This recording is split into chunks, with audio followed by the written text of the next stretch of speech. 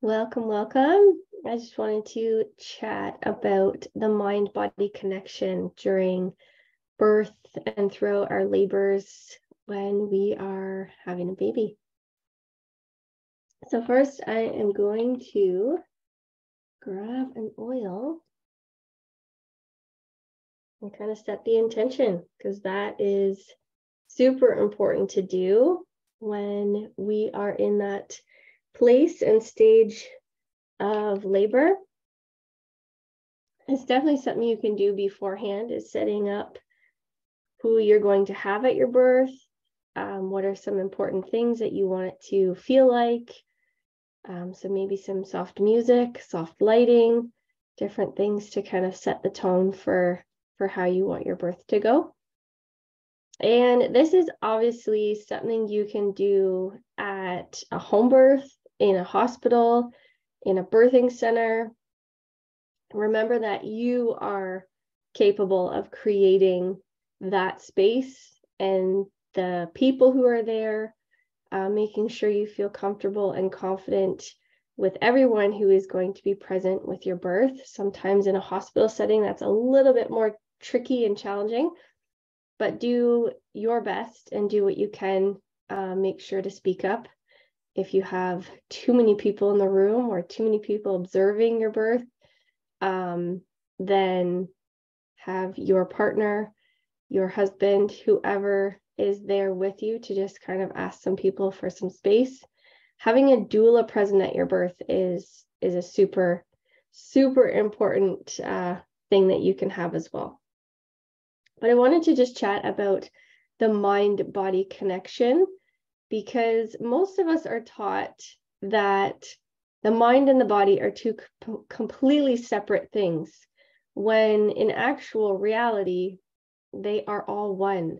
So our mind is many, many parts and pieces, but we're going to specifically talk about two pieces. I'm going to just mainly focus on the subconscious mind, but just think of your mind being broken up into two pieces. So you've got the conscious mind and then the subconscious mind. So with your subconscious mind, that's where it's sending all the messages to our body. So that's where our feeling and our actions and our doing things come from. So if we have kind of a belief system set up in our subconscious mind, so for example, we'll keep it on the theme of birth for any of you who are watching this and are in this stage, or you're currently pregnant or you want to be pregnant, then this is definitely something you want to keep in mind as you go through your fertility or pregnancy journey, because you know you're going to get to the point of, now it's time, my baby has grown, now it's time to birth my baby.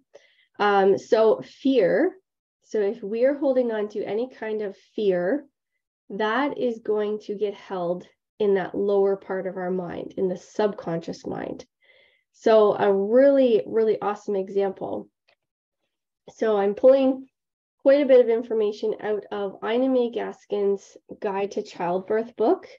I absolutely love this book because she brings it back to the mind and the body and allowing women to birth the way that we're meant to birth, and setting up, kind of like I said in the beginning, was creating that environment, creating that comfort place where you're going to feel comfortable and confident to birth your baby.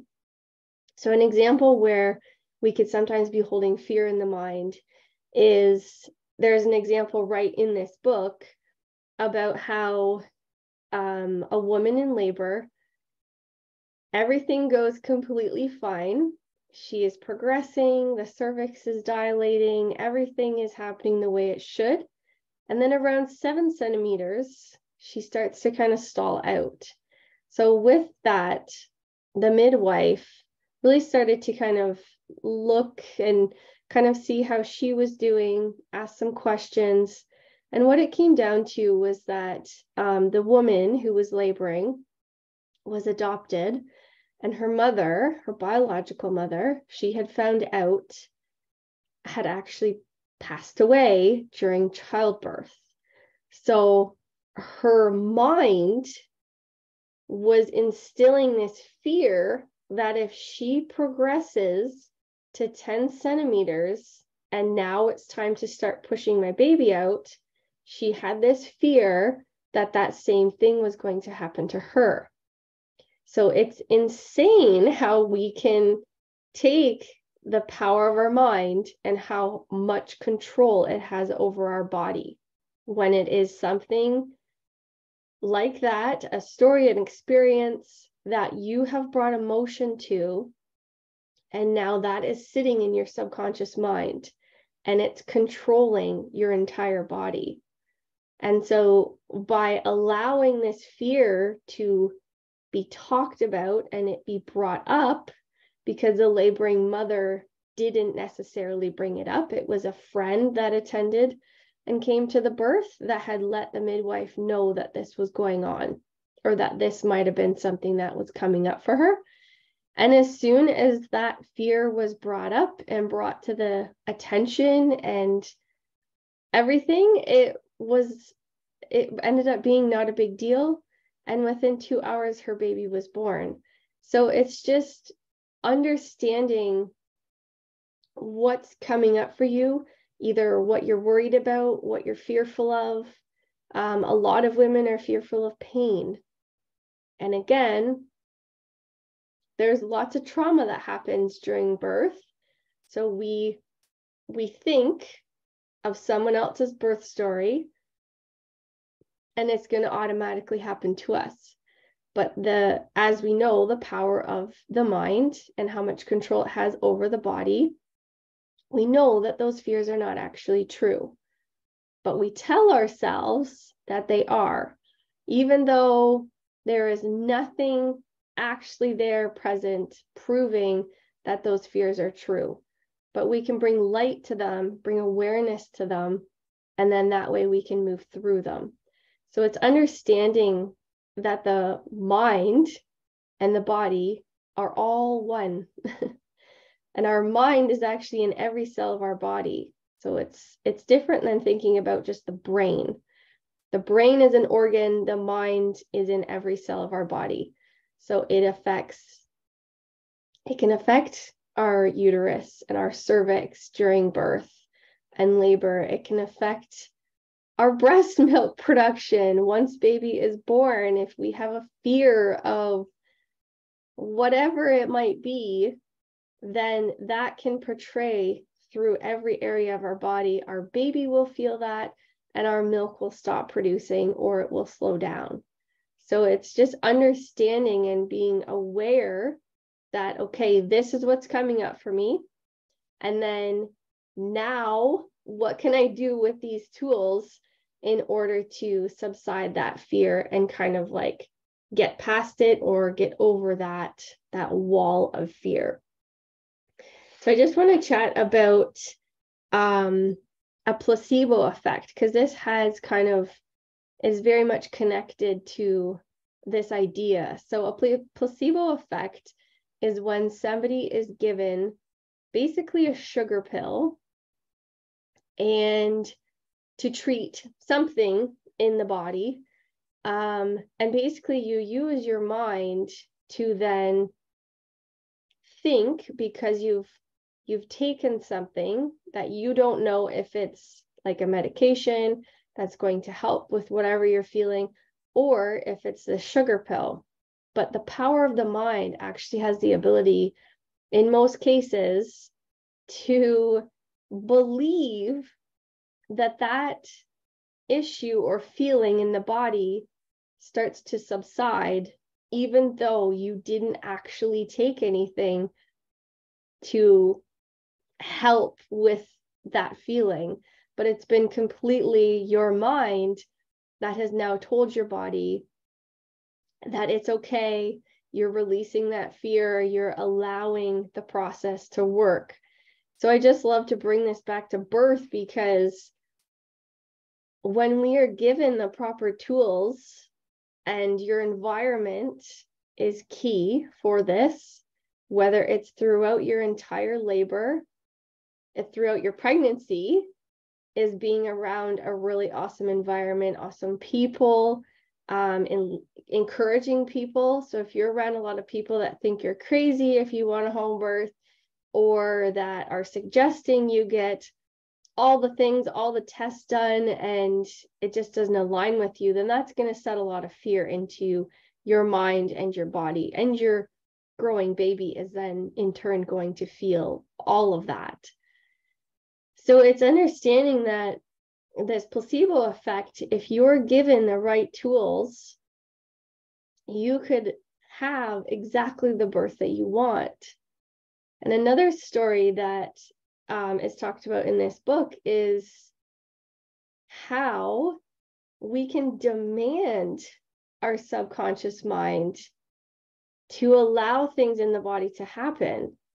So another example is that a woman had previously had a home birth, so she had experienced it before, but this, for her second baby, the baby was kind of showing signs of preterm labor, so labor was beginning too soon. So she was able to work with a nurse midwife and a doctor within a hospital to kind of have a bit of a trial to figure out what was happening with her body. And so during her birth, she really wanted a home birth, but because of the circumstances, she ended up being in a hospital. And with that, she had her midwife, the nurse midwife, present in the hospital, and she was able to create that environment of the home birth. So where she felt super safe, she knew who was going to be present at her birth, and they were very trusted, comforting people that she knew were going to make her feel safe in this space, even though it wasn't her home. And with that, the next thought that came, again, everything was progressing just as normal. She kind of stalled out at 6 to 7 centimeters, same as this previous story, but the difference was that she had different thoughts and there was different things coming in. And so anyways, the midwife was able to check her. And as she was saying, I just want my body to be open and I can deliver this baby, she was sending a message from her subconscious mind because she felt it so deeply in her mind. So she brought emotion and feeling to it that she just wanted this baby to be born. And as the midwife could feel the cervix, and as she said those words, the cervix opened. And I know this sounds crazy, but again, it goes back to the power we have with our mind and that body connection. So there are many, many examples of this, but in birth specifically, it's very interesting to see how connected your body and your mind are, but we don't believe they're connected. But it's understanding that they are, and now how can you work with this? So again, when you are put in the right environment, when you are given the right tools, when you are given that kind of trusted, safe place and people, you literally can have anything that you want. And many, many times we are told that it's our body can't birth this baby, or so these fears kind of get put in our mind through somebody else or through an outside circumstance. But it's understanding and believing that that's not true, because there's no actual proof or evidence that your pelvis is too small to birth your baby. Lots of doctors will say that, but it's not actually true. So it's understanding that if this is the path that you want, so basically your goal of having either a natural birth, a hospital birth, whatever kind of birth plan, or whatever you visualize when you're like, this is how my baby's going to arrive, understand that that could happen. It all just stems back to your belief system. So if your belief system is not in alignment with what is set up in that subconscious mind, then that is when kind of these side paths end up happening during our labor. And then this kind of results in why there is so much trauma and work that needs to be done after a baby is born, because there was some outside circumstances and lots of other things leading us to believe that our body was not capable. So I find this information fascinating because I can take what I've learned and what I study every single day and apply it to birth and pregnancy and labor and postpartum and raising children and motherhood. And I just think it's incredible the power that we have within us. And we don't tap into it, and we ignore it. We ignore the signs and everything else. But it's just understanding that you are capable of having the exact birth and labor that you want. And if you're not sure how to get there or how to start, you're in the right place. So just keep asking questions. Feel free to reach out to me if you have any personal questions, but definitely keep following along. And there'll be more topics about this. And if this has resonated with you and you're like, I want to learn more about this or another topic, then please let me know and I will definitely bring you some more information. But that is all I have. Thank you for joining in. Take care.